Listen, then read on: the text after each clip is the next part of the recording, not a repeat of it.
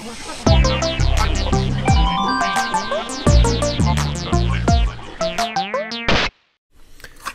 guys, John Biggs from Crunch Gear here. Today I have the Fantasma remote control spider.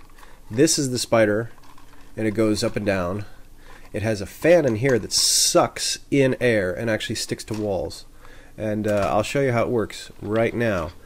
The remote control uses IR, so you can go left, right, up, down, spin around, do all sorts of stuff. You charge it right on the remote, so there's a little cable that comes out of the remote and it charges the little device. Little spider, as it were.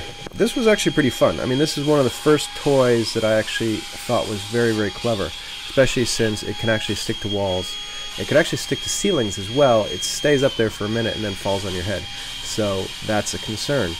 If you have small kids, I think they'll probably be freaked out by a huge spider going on the walls. But if your kids are a little bit more mature and are really into creepy stuff, this might be a good addition to the household. John Biggs from Crunch Gear, signing off.